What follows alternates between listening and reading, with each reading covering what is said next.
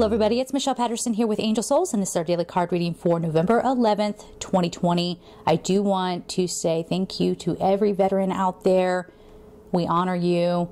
We are so grateful for everything that you've given us, and be always blessed for everyone who's here on the earth still and for all those who are on the other side. Now, as we begin today, again, I do apologize for getting this up late. You guys know I've been struggling here the past week or so with a sinus infection. And, you know, I just have to kind of jump in when it feels okay. So I'm feeling better. I'm on the mend here. But, you know, every once in a while, it's just kind of hits me with a headache and such. So anyway, we're doing good now. Let's get into it. A new romantic cycle begins. New moon in Libra. So this has a different kind of feel about it. Okay. So for some of you out there, if you immediately said, oh, this isn't for me, you know, I'm already in a relationship, it's all good, you can still have a new romantic cycle within a connected, you know, relationship that you have now. Or if you're single, there could be something coming in. But pay attention to the Libra aspect of it, okay? This is something beautiful and balanced and fair and, you know, very balanced. So it doesn't have this feel of being ungrounded, okay? So this is like the true love kind of thing.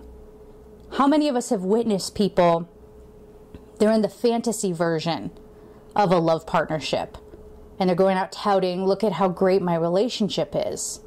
And then when it ends, they might even say, this is my twin flame, this is my soulmate, you know, all these things, and it's ungrounded. They just tell themselves that.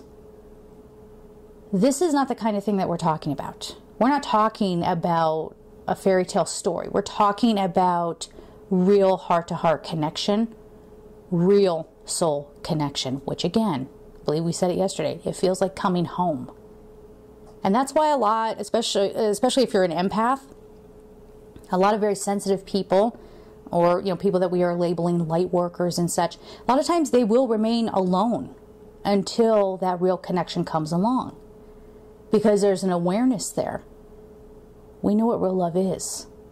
And when we look around and we see people just pairing off just to say they have someone, just because we're in a society that says if you aren't married by a certain age, there's something wrong with you, we see right through it. And we say no to it. And we wait. So for some people, you know, it could be the waiting is done. And for yet others, there could be this feeling here of understanding what we just explained here, and understanding, yeah, I do want that deep connection. Okay, then we have the cabochons. We have Archangel Raphael and Archangel Zadkiel. So Zadkiel is all about transmutation, taking on that different perspective, taking what seems to be negative. Some of you out there who are listening, you're going, oh my gosh, I can't believe I'm single. I can't believe I'm single. I can't believe I'm single. You know, the whole thing. And Archangel Raphael helps you heal your heart. So this might be a day where you realize I need to heal some aspect of me. And by the way, Archangel Raphael is thought to be one of the archangels that helps with soulmates.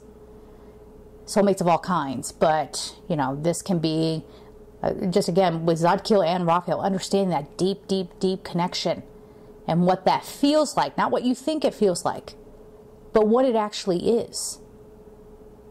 And transmuting this idea of, oh, I'm bad if I'm single, or, oh, I'm bad if I'm in a relationship and I'm having trouble right now.